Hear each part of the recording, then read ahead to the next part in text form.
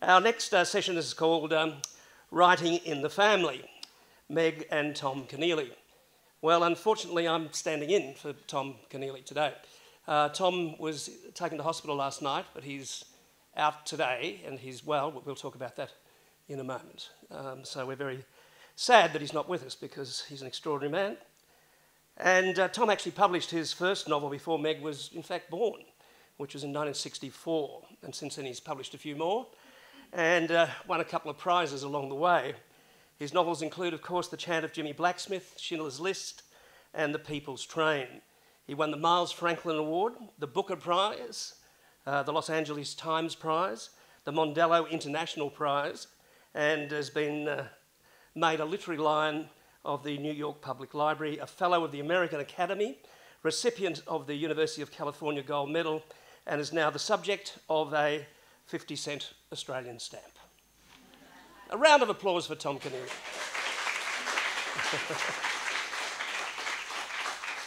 Meg Keneally is the author of two novels, Fled and The Wreck. She started her working life as a junior public affairs officer at the Australian Consulate General in New York before moving to Dublin to work as a sub-editor and freelance feature writer. On returning to Australia, she joined the Daily Telegraph as a general news reporter, covering everything from courts to crime to animals' birthday parties at the zoo. We've all done a bit of that. She then joined Radio 2UE as a talkback radio producer. For more than 10 years, Meg has worked in corporate affairs for listed financial services companies and doubles as a part-time scuba diving instructor. I think that's true, isn't it? There you go. Ladies and gentlemen, Meg Keneally.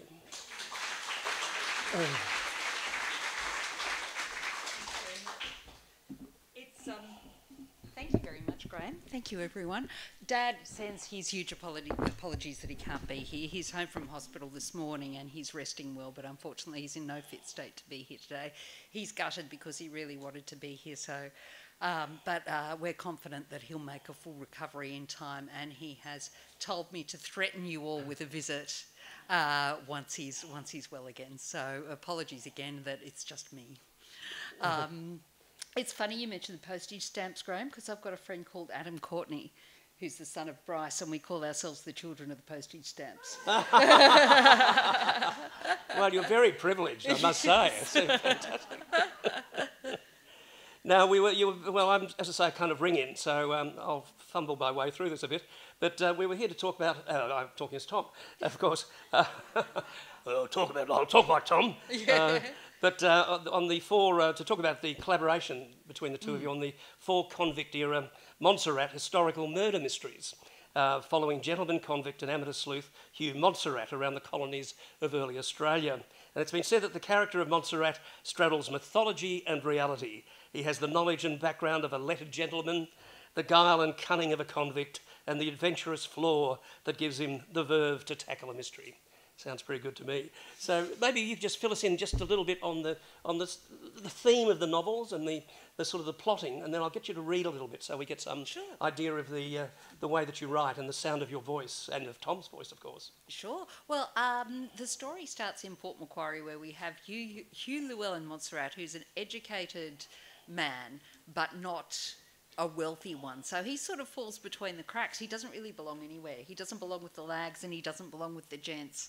And he is a 2-time recidivist convict who's been sent to this colonial-era supermax in Port Macquarie, where he ends up solving a murder in which his good friend Hannah Mulrooney, a former convict, was implicated.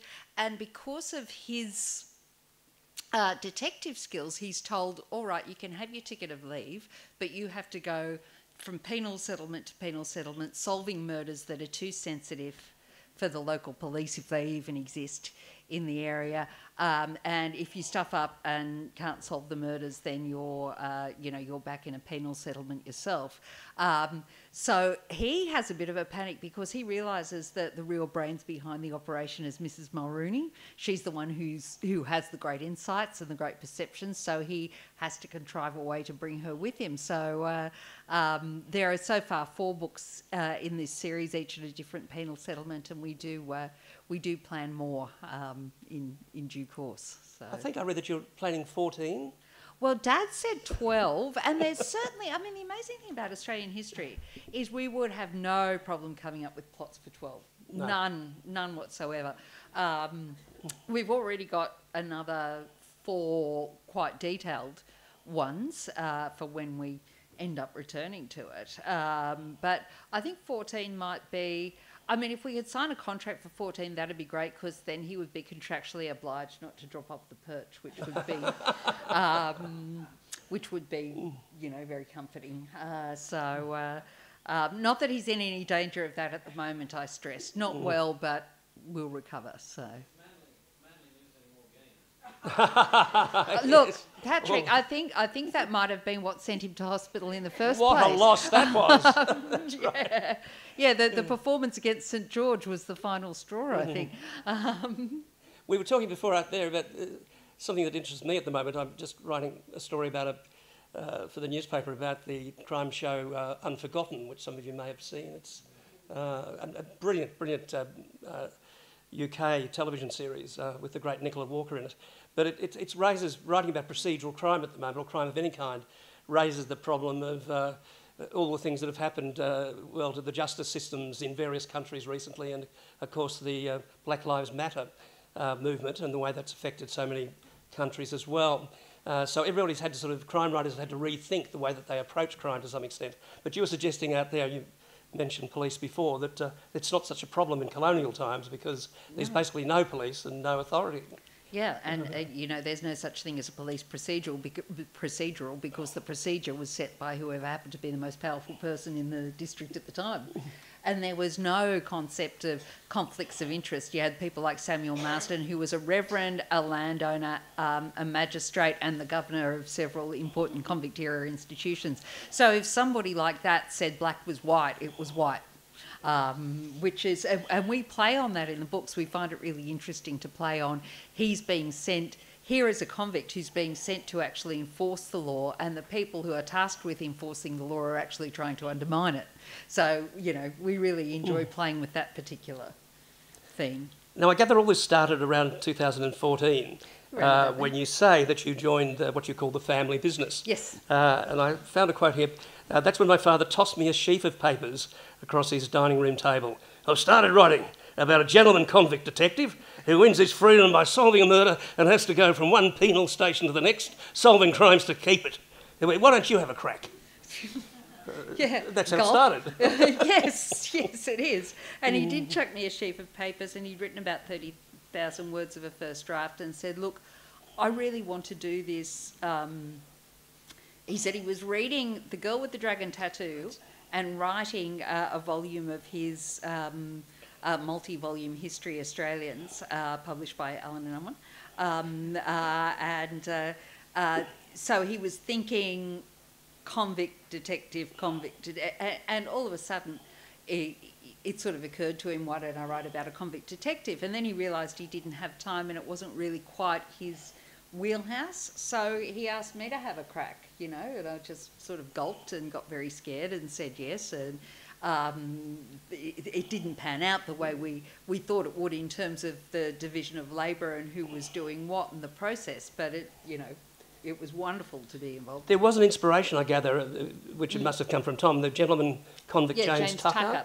Yeah, James Tucker was a gentleman convict who was sentenced to Port Macquarie as well. And he was, you could get sent here for anything. He accused a powerful relative of paedophilia in England, and the relative took exception to that and sued him for criminal libel. So he was transported for criminal libel.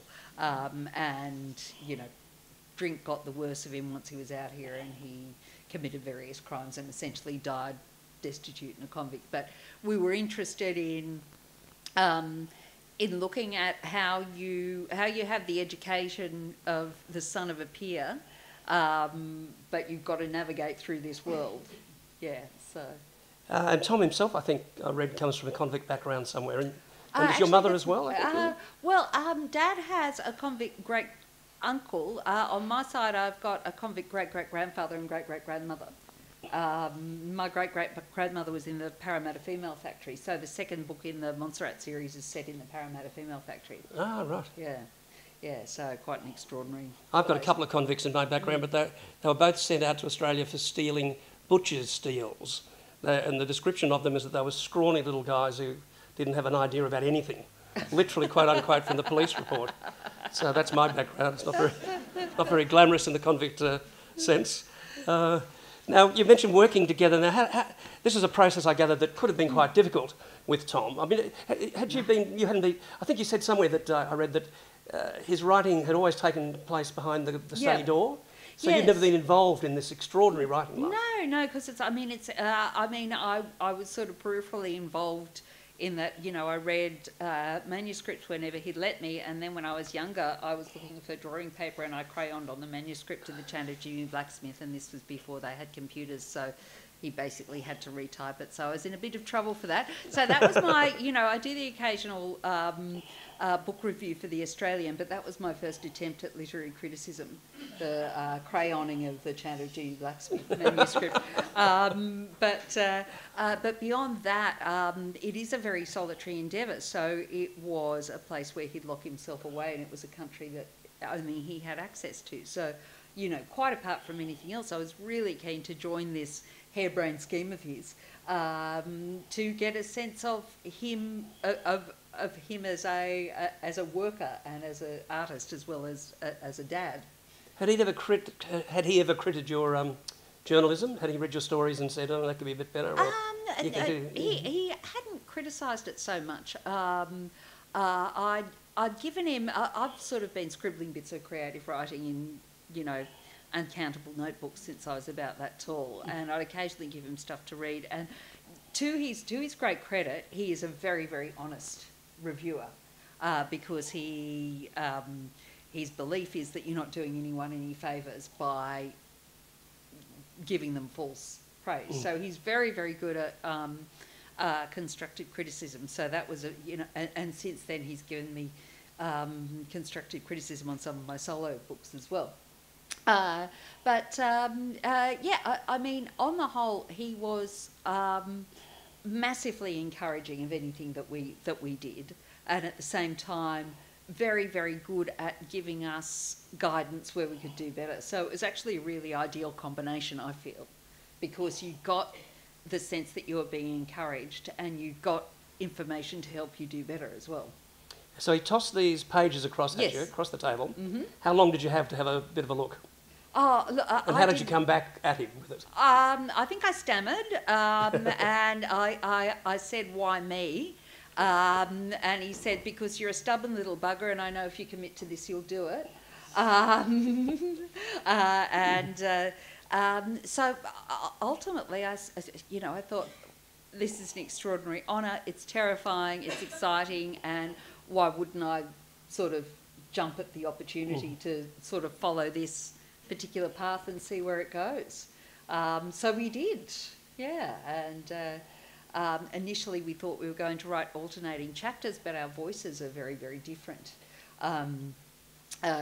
So ultimately we ended up plotting the novels together, and then I'd write the first couple of drafts, and then we'd rewrite together, and I'd be in constant contact with him if I wanted some feedback, because I'd say, you've got a dog in this fight, so you have to let me ring you in and pick your brains whenever you want. And through the editing process, when we were both sitting doing what we call dueling computers, sitting at his kitchen table, and editing, I really got to look under the bonnet of what makes a novel, and he's so extraordinary in being able to suggest seemingly minor changes which add about 5 different layers of nuance and meaning, and I don't know how he does it. It's not something mere mortals can do. No. I think it's so I just stand back in awe, and it was a wonderful apprenticeship for me, and I'm extraordinarily lucky to have had that opportunity. Talking of awe, though, I did read that when you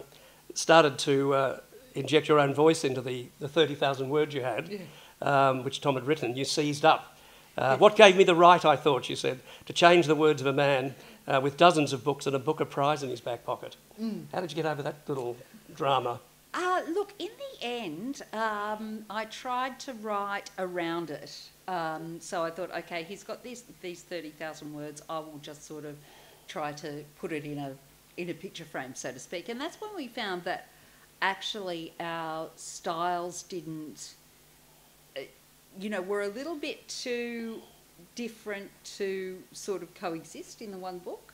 And so in the end we decided to, so there is some of, there's a lot of him in these books because he, helped, he story edited, he gave me a lot of feedback on the manuscripts. There's a lot of, quite apart from any words he might have written, there's a lot of his soul in these books in the way that they're constructed, in the issues that they deal with and that sort of thing. So it's easy to sort of not think of Tom as one of the great historians, isn't it? I mean, he has written a huge amount of history, and he has, both in book form and in articles and essays over the years. Yeah, he has, including his multi-volume history called Australians, and he's in various other history books like the Great Shame and Commonwealth of Thieves and things like that. But it's always been a passion of his, and he just has this extraordinary ability, which I wish I had inherited, to absorb huge amounts of information and process them in a way that brings something new to them.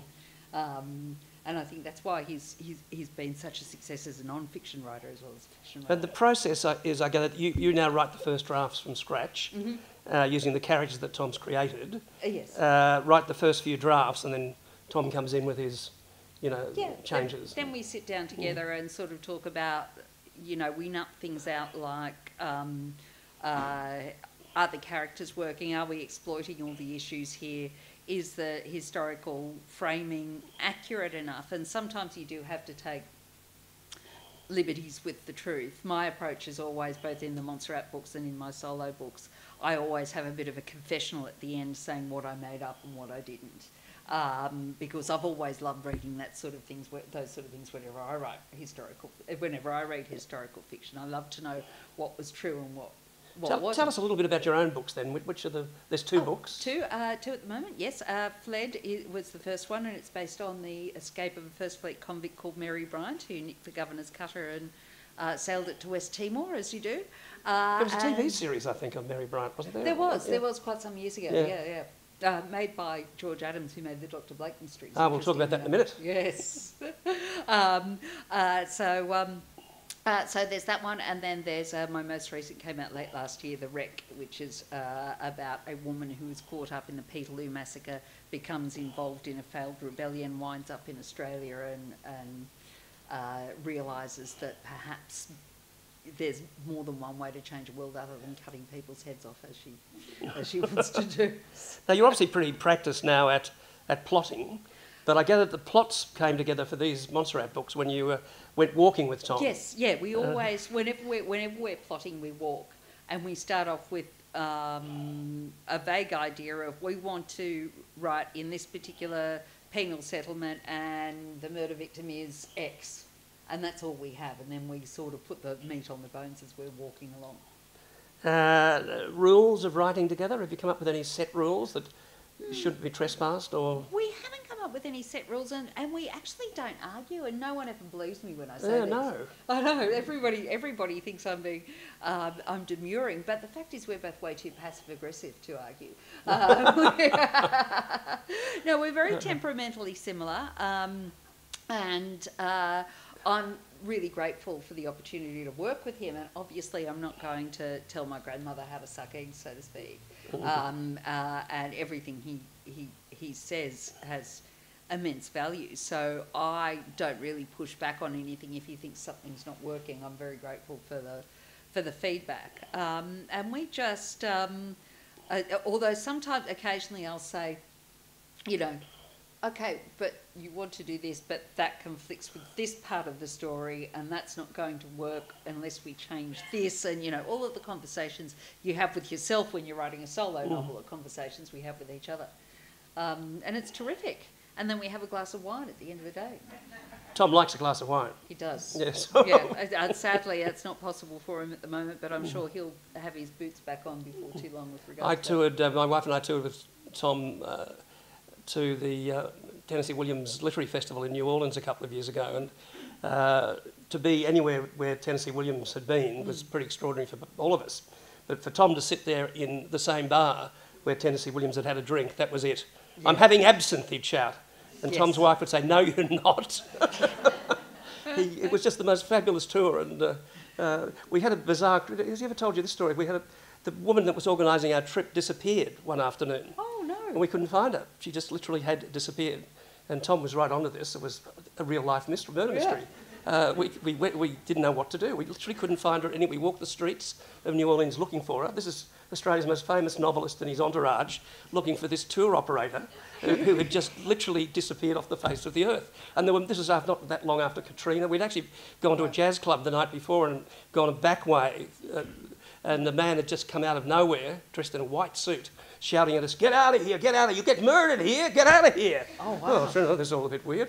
Oh. But the woman had disappeared, and we eventually went into... My wife's a kind of investigative journalist as well, even though she's the travel editor, but you can't stop her. But we got ourselves into her room. We got the manager up. We went through her things. We didn't know what to do. Tom was loving all this, and said to ring the police, ring the cops. So we rang the cops, and the first thing Tom loved this. The first thing the cop said from the New Orleans police was, "Excuse me, sir, is she a drinker?" And so we didn't know. Eventually, she turned up, and it was just that real life sort of murder and mystery adventure just really tantalised him. And in New Orleans. Of all places. Yeah. But it was just an extraordinary event. Yes. Oh, it sounds wonderful. Now, I was going to ask before, was the dialogue. Who writes the dialogue? Dialogue's always a difficult thing. I tend to write the dialogue. Yeah. That's generally me. But obviously, there's a lot of feedback on that while we're in the editing process as well from Dad. But yeah, all right. Thank you. Now, film and TV rights. You mentioned Mary Bryant before. Yeah. I'm working with a producer at the moment to try to get these made, and we're having some promising talks with promising people. They were optioned, and now we've decided to try to rev it up again. There was talk that Dr. Blake Mysteries people were interested. That was in the press somewhere. Yes. There's someone involved in this who is involved in Dr. Blake as well. So at the moment we're having conversations which I hope will bear fruit relatively soon. I've written the pilot for the first season. So if that first season ever becomes a reality, I will shout it from the rooftops. No, we'll all be shouting it from the rooftops. Now, what about reading a bit for us now? Okay. It's interesting to get a sense of the style. And I'm now at the age where I need these. So this is the fourth and latest book in the series, not the last, but the latest. And it's called The Inkstain. And one of the things that we look at in this particular novel is how we nearly lost a free press in colonial Sydney. And it starts, not surprisingly, with the murder of a journalist in 1826. So I'll read you the murder, which ultimately gets Monserrat and Mulrooney sent to Sydney to investigate. Sydney Jail, March 1826. What's it for this time, Mr. Horwood? Trespassing again. As the chief warden of Sydney's George Street Jail, it was a question Frank Gleeson rarely needed to ask. He did not get many return visitors. No, Frank, trespassing was last time. At the church, remember? We're back to criminal libel now. The prison stones gave Horwood's deep voice a rumbling, ominous sound.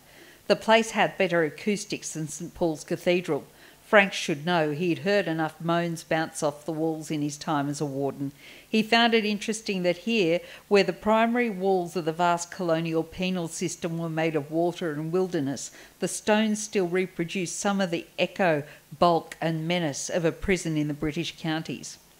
Horwood, though, was an unusual prisoner. He was not a moaner. He was too busy writing. He was also one of Frank's more frequent guests.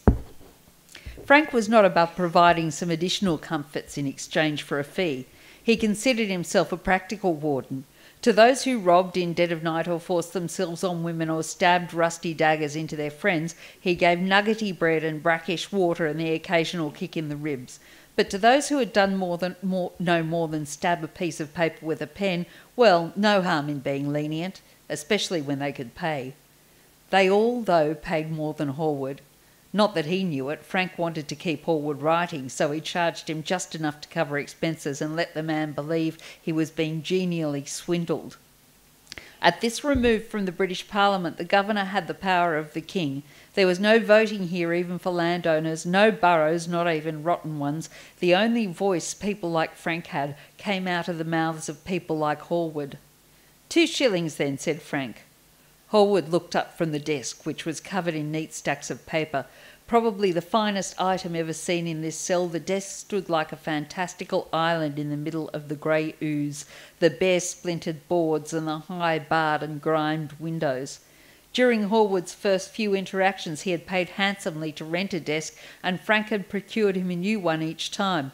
Now Frank just kept this one in a storeroom, knowing it would be needed again before long. Price has gone up, said Hallwood. Risk has gone up, and the cost of bread. You know this yourself, champion of the common man that you are. Hallwood chuckled, shaking his head. I cannot fault your enterprising nature, Frank, although many might charge more. As you say, the risk is worth it. Not all of us have friends in Government House. We need someone to speak for us. I don't believe I've any friends at Government House either. The look on that charlatan Duchamp's face when he poked his head into my cell could have curdled milk. I wish I could have given you some warning, but he arrived unannounced. The question is, said Hallwood, why? But a question for another day. All right then, as soon as I'm out, you know I'm good for it. Peter, the new copy boy, you've not met him, will be here to collect all this all this while I'm in court.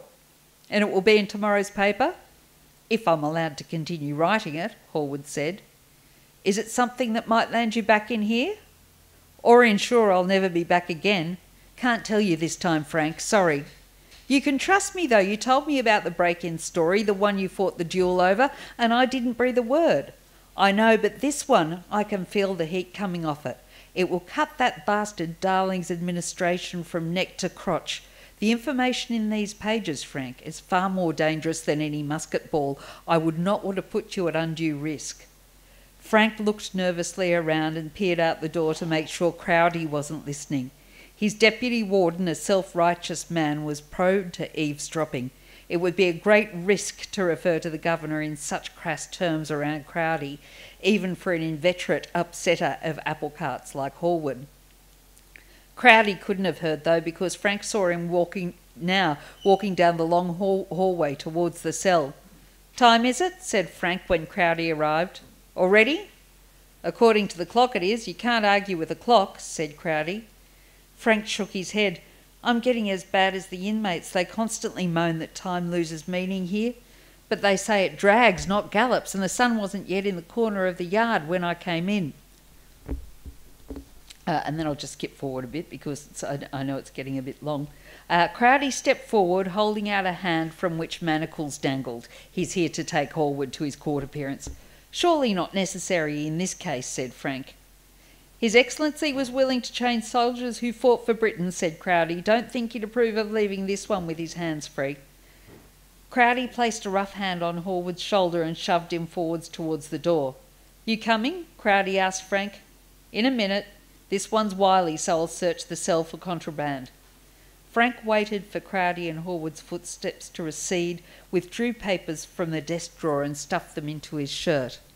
By the time Frank got outside, Crowdy was unlocking the prison cart.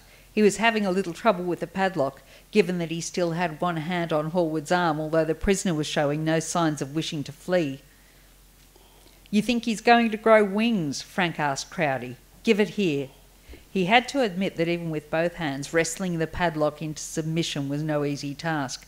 The blasted thing was becoming increasingly disagreeable in protest at being rained on and infiltrated by the salty ocean breeze. If Frank had managed to open the door a few seconds earlier, it might not have happened. The crack of the shot, the shock of disturbed air, sent Frank stumbling backwards to the ground. His skull connected with a rock. He shook his head to clear the encroaching fog, rubbed his eyes and put his hand down into a puddle.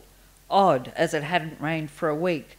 Odd, too, that the puddle was bright red, and even odder that this liquid was flowing from the ruined forehead of Henry Hallwood. His hands, free or not, would have been useless in breaking this particular fall.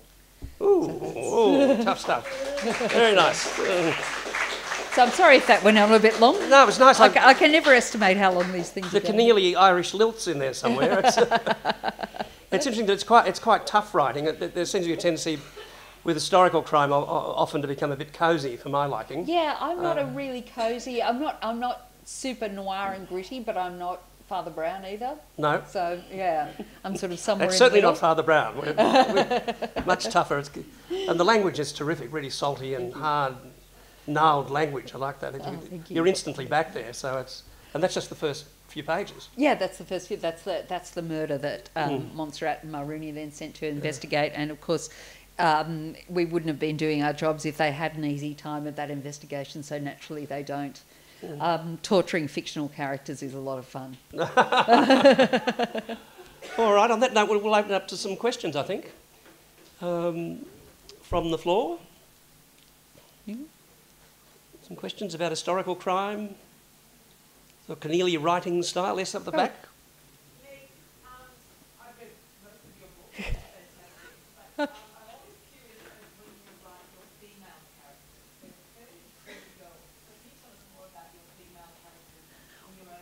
No, that's Well, good. one of the things I like about when I'm writing my own stuff, I focus on the stories of women in history which haven't necessarily been told. And one of the things that I've always found fascinating about the female characters that I write about, real or imagined, and I've written both, is how, despite all the odds stacked against them, there were women who did extraordinary things in Australia's past. And I love looking at, I'm really fascinated about the psychology, the toughness that you need to have survived transportation, to have made a life for yourself here, to have left everything that you knew behind and still be psychologically viable enough to carve out a niche for yourself here. And these women obviously had the same advantages as men, but were even more disadvantaged because of their gender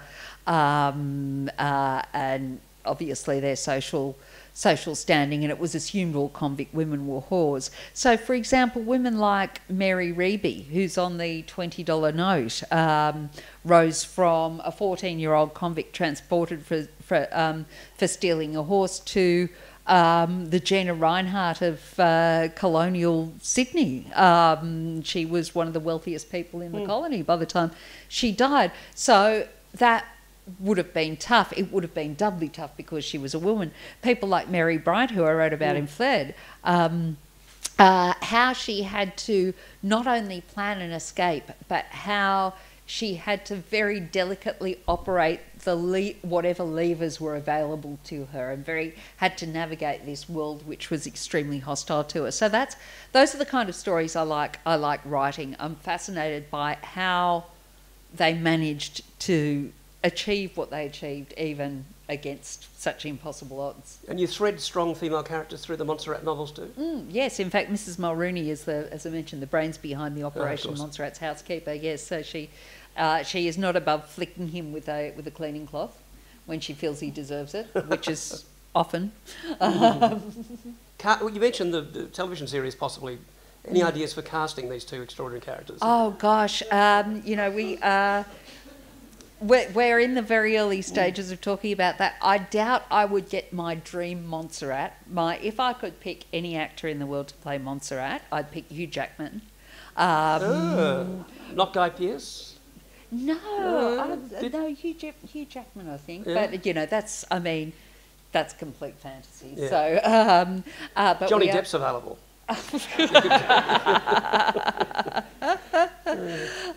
He needs the work and the money. Yeah, I mean, we're and this is by no means a certainty of coming to fruition. We're just in very preliminary discussions at the moment, and these things often get optioned and then don't. My agent estimates maybe 1 in 5 that get optioned actually wind up on the screen. It's a real you know, a real roll of the dice. But we keep chipping away. I just keep knocking on doors until I annoy people into opening them. That's my strategy. You're a Keneally. Yes. More questions from the crowd there? Yes, over there. Where do you get your ideas for each new, say there's going to be book, each new crime or mystery? Where do you get those inspirations from? Well, Dad and I both read a lot of, particularly Dad, both read a lot of history, and it's quite incredible, the stories that just sort of, you go down various little research rabbit holes, and sometimes at the bottom of these rabbit holes you find treasure. The story of the newspaper wars, which is at the centre of this. This journalist who was murdered, there was no journalist murdered, but he is based on a man who actually existed called Edward Smith Hall, who was a thorn in the side of Governor Darling. So we were really interested in the fact that you got this frontier town, essentially, as Sydney was, and you have this nascent free press, and you have a governor who is being completely whacked over the head every single day by this free press. And what does he do when he's the primary authority on this side of the globe, and it takes 9 months to get a letter back to England? Every time I read a letter or look in an archive, there's another story that it gets turned up. The book I'm just about finished the first draft of at the moment, I was researching a book I'm doing on Australian women in history, and I found this story of a young Polynesian, half Jewish girl who was educated at Miss Flowers Ladies' College. Yes, there was such a place, on the corner of Macquarie and Bent Streets. And then she was taken out of school at the age of 14 to marry a 35-year-old abusive alcoholic who happened to be the Crown Prince of Tahiti. She fled to Paris, where she hung around with Sarah Bernhardt and Somerset Maugham and Robert Louis Stevenson.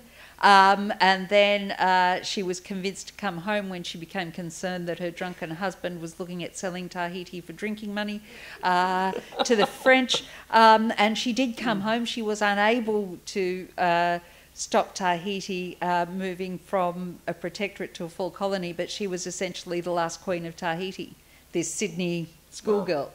So that's the book I'm writing at the moment. And I just found this when I was just, reading about something else. There's another story I want to write about two convicts who mutinied, seized a ship and sailed it to New Zealand and became the first two European women in New Zealand. So they're everywhere. If you just read people's letters and journals and whatever, if you just sort of run down rabbit holes on the internet, there's always something that comes up. So the next one that we want to write is set in in the Monserrat series, is set in a penal station for educated convicts in Wellington near Dubbo.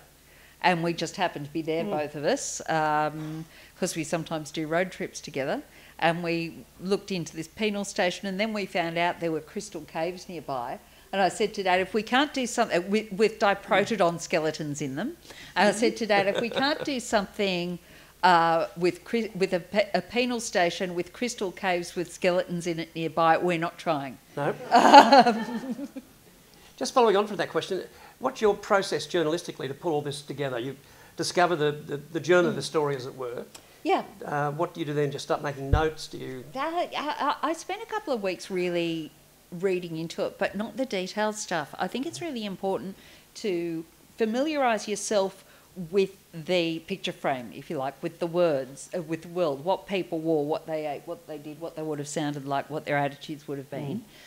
Because you then, when you're writing the story, need to be able to slip through that wormhole very easily and at will, and that's how I prepare myself to do that. So I read around it, and then my poor little brain can't possibly hold everything it needs to hold at once. So I then start writing, and I research the specific facets of the story that I'm writing about, essentially, as I'm writing it. I read somewhere that you, when you're stuck, you ring Tom and you say, What sort of shoes would this person be wearing? Yes, I've done that. I've done that in the past, and very fortunate to have a walking filing cabinet as a father and as a collaborator. Yes. Exactly. And as I said earlier, I'd say, all right, your name's on the cover, so you have to answer my question. Yes. There was a question there from that tall man. I've just finished reading the Dictionary of Lost Words. Oh yes, yeah, Pip Williams' book. Yeah. And it's one of those books that, as you read it, you kept wanting to reference, did this actually happen? Or Yeah. the characters are real? The characters are very real, and yeah. And I was wondering, you were talking about historical fiction before, where the blurring of takings and stuff like that. How do you go about that process about what you leave in and what you leave out? What becomes Yeah. story and what becomes history? Yeah, it's a tough one because you want to be authentic, but at the same time, you can never let yourself forget that your primary objective is to tell a story. So I have to constantly remind myself, okay, you're not writing a non-fiction history book, you're writing a novel.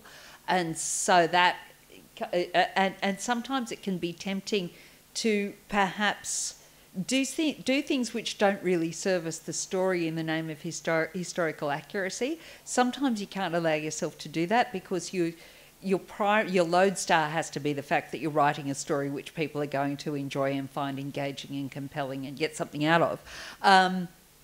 So my approach is generally to have a picture frame, as I was talking about before, which is historically accurate. In the Wreck, for example, the latest one, I've got the Peterloo Massacre and the Cato Street Conspiracy and the Wreck of the Dunbar out of Sydney.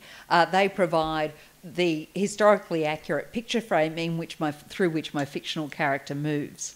So I think for me that's the best sort of compromise between being authentic but also serving the needs of the story first that I've come across. And as I mentioned, I always cop to it in an author's note at the end. If I've changed things for narrative reasons, at the end of the book I say I changed this because X, Y, Z. Yeah. Are there any other influences apart from your father in terms of historical crime or just crime writing generally? Look, I tend to... I read Sherlock Holmes obsessively as a kid. Where I sit in crime is not at the cosy end of the spectrum, but not at the hard-bitten noir end of the spectrum with the detective on his second divorce who drinks too much and is estranged from his kids and always has a cigarette in his mouth and never irons his clothes. You know that guy? We all know that guy. Yes. So I tend to love mysteries which are a bit more involved, a bit more sort of cerebral, which also reveal something about the world in which they're set, or the world through which people move. So people like Brother Cadfael, for example, crime writers like that. And some of the stuff that's come out of Scandinavia, notably The Girl with the Dragon Tattoo, Gone Girl. And on television, I love watching things like Silent Witness and Vera and that sort of thing. So that's where I fit in. But I do also love my Peter Corris. We've got extraordinary crime writers here in Australia. We've got people like Emma Viskick. If you haven't read any of her crime novels, they're really fascinating. They're set in Melbourne, and her central character is a deaf detective. And she is just extraordinary at writing this character's world. When you think about, at figuring out what information isn't accessible to him because he can't hear, and how does he get his way around that to solve the murder. There's a really, really interesting way to look at it as well.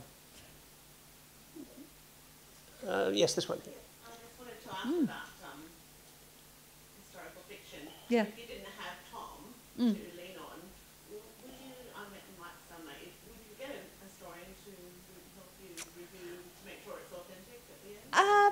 No, not out of lack of wanting to, but historians don't tend to unless you pay them a lot of money, they're not generally willing to review whole manuscripts. However, what they are willing to do is have a yarn with you if you buy them a coffee. So quite often I will have I will inveigle my way into a historian's office and talk about the world that I'm writing about beforehand, and then once I'm sort of pretty much near the end, I'll go and buy them another coffee or another lunch or whatever, and we'll talk about the things that have come up in the research. I'd love it if a historian would review my stuff, but then again, we come back to the tension between being historically accurate and telling a story. Yes. There was a question a bit further back there. Yes. Roz, how are you? Good, good.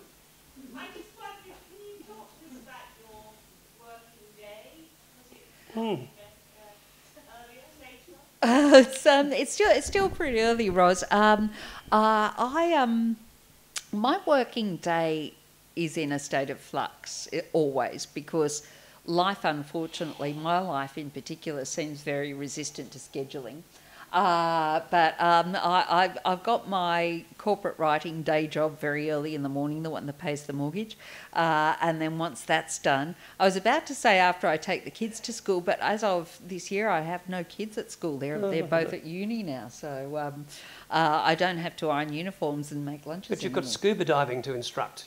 Well, yes, yeah, and that takes a bit of time and energy as well. But I generally do my corporate work, and then once that's done, and I've managed to mentally shift gears, I spend about 6 hours and more if I can, on writing. And I find that anything more than about 8 hours on top of my other work, my brain starts to turn a little bit jelly-like. But the thing about writing is you have to treat it as a job, because it is. So you do have to, even if because of unexpected things you have to duck out somewhere or something disrupts your day, you still have to. I have my daily word count. And if something disrupts me, then I just work later to get that word count done. It's really important to have those goals, I think, so that you know what you're shooting for. Otherwise, I would just shrug and go, oh, well, I've done enough for today. Whereas if you've got your word count, or when you're editing your page count, you're like, actually, no, you haven't done enough for today. You haven't done what you said you would. So, and that's the only way to do it, to keep chipping away, no matter whether you feel like it or not, and treat it as a job. Yes, sir. Just following on from that, what's the average time it takes you to write a novel? It depends. Fled took me a little more than a year. Our first one in the Monserrat series, The Soldier's Curse, took about 6 months. I tend to average 11 months, 12 months, around there. I think anything less than that is you're probably rushing it, not doing the best job you can. But that's just me. And I mean, the speed with which people write, it varies like everything else. But what I find is once I've got what takes more time is the second draft. Because getting the first draft on paper and going splat is fine, but then your characters are developing as you write, and then you then need to go back and make sure that everything's consistent, make sure that they're still the same people who you started to write, because they change on you without asking your permission. And, just make sure that what you wanted to come out is still coming out and hasn't been muddied by all of the changes. And that is when I curse myself, because I come across like little highlighted bits in brackets saying, make sure you check earlier that this is consistent, open brackets, check the motivation here, close brackets. And that's when I curse past Meg, who makes a lot of work for future Meg. I've chatted a few times over the years with Michael Connolly, the writer of the Rebus books, not Rebus books, what is his name? Bosch books, thank you very much. And he says the problem for him is, because he's now, of course, internationally famous, that he has editors from Patrick will appreciate this, editors from all over the world wanting different timelines. Yes. And he has to write, different endings for different countries, and right. that creates all sorts of problems. Yes. But the great Elmore Leonard once said that he realised that he could write a page a day, and there are about 360 odd days in a year, so then you stop a book. Yeah, well, that's Pretty, true. pretty easy, isn't it? How many books did Elmore Leonard write? About 400? Oh, God knows, your bookshelf would collapse if you had Yes, them all. absolutely. Yeah. So I saw a hand raised at the back. No, someone was scratching their nose. Oh, here, over here. I was just interested in the way with crime writing, how you structure it and how you come. You've got the end. You said it started off with that someone Yeah. who's going to die. Yes. Who's going to kill that person? Mm. You know, in the formulaic crime novel, there's a lot of red herrings. Yes. Do you go back and plant them, or do you have you? Yeah, a lot of people do. I sort of, my own personal way of doing it is I've got in the back of my mind that we've got to have some false flags, we've got to have some little rabbit holes to go down, and that they have to be peppered in. But I tend to let the characters drive them. So as the characters are developing, it becomes obvious that someone's going to be the obvious suspect who ends up not being guilty. Someone else is going to be someone a little dodgy who might have information on someone else a little dodgy, that sort of thing. And you know, one of the big challenges, of course, with writing historical fiction is that you don't have DNA, you don't have fingerprints, you don't have. So you have to put a lot more thought into how you can plausibly say beyond doubt that this person or that person is the killer. So that's one of the challenges with it as well. It's interesting about red herrings too. Ian Rankin, the great Scottish writer, once said that he could put a character in a taxi, his detective character, into a taxi with a woman in a yellow raincoat and just leave it there, never explain it, because in 3 books' time he could come back and write a book about a woman in a yellow raincoat. Yeah. I thought that was rather clever.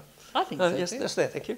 I haven't read any books, but I'm interested in the period you're examining and you focus on women. In the last couple of years, there's been quite a lot of books, both fiction and non-fiction, coming out around that same period, but Aboriginal voice, Yeah. women's voice. And I'm wondering whether you approach that, whether you give voice to Aboriginal women of that particular period of time in their history, and how you incorporate that, or do you incorporate that into your writing? That's something I struggled with a lot when I was writing Fled, because I was keenly aware that in writing about the first fleet, I was writing about the day everything changed for the worse and has never changed back for First Australians. And I also, you know, very conscious of wanting to avoid cultural appropriation. But at the same time, if you're writing about the First Fleet, you can't not write about Indigenous people, because to do that would be to perpetuate the whole Terra Nullius myth. I ended up having a character based on Barangaroo who teaches my convict character about the landscape and in Fled, and about language, about country as much as she can. They don't speak the same language, but she teaches her. Eora women were their job was fishing. One of their primary functions in Eora society was to fish. So she teaches her about fishing, about the waters and that sort of thing. But I would hesitate to write anything from the perspective of a First Nations person. I don't think that's my story to tell. But at the same time, and there are books in which I don't mention, set in colonial Australia, which I don't mention Indigenous people a lot. I let myself be guided by the history at the time. So, for example, when this was set and when my book The Wreck was set, which was around the same time, the British had been so ruthlessly efficient at clearing Sydney of its Indigenous population. They were all either institutionalised or dead. There were still, at this stage, some living to the south of Botany Bay, but they were not, as a whole, seen in Sydney. They were either for their own good in institutions or they had been murdered. So when there isn't an actual record of many Indigenous people having been in Sydney at the time, I don't fabricate them, but I do make sure I note in the story that the reason they're not here is because of the brutal efficiency of the British in clearing them. Over here. Meg, you said you learned a lot collaborating with Tom. Yes. When you're writing solo again, how has that changed your writing? Yeah, What good sort of question. things are you much more aware of? I think one of the main things I'm aware of, and one of the things that I think is since then I've mentored a few other writers, and the one thing I've noticed in most manuscripts by relatively new writers is that the central characters tend to be a little too passive. And, you know, one of the things that Dad sort of drummed into me, which I think has really, really helped me, is, and a lesson I'm still trying to learn as well, is agency. Everyone has to earn their place on the page. Every character has to act on the plot rather than having the plot act on them. Every character has to have an internal engine to drive them forward. And I think that that's something that's too easy to overlook, I think, sometimes. And especially timid creatures like me tend to write characters which are too passive. So I have to actually be conscious of beefing them up. The other thing he says is he reckons I anthropomorphise things too much, but so I have to watch out for that as well. But just, you know, having a few things like that highlighted by him, like the importance of giving characters agency, the importance of internal consistency, that's really helped me go from, you know, writing with him to writing solo. Yeah. Final question, maybe. No? Well, we shall adjourn then for a book selling and a book signing. Out the back. You. Thanks very much. Thanks, Thank Meg. you. Thank you.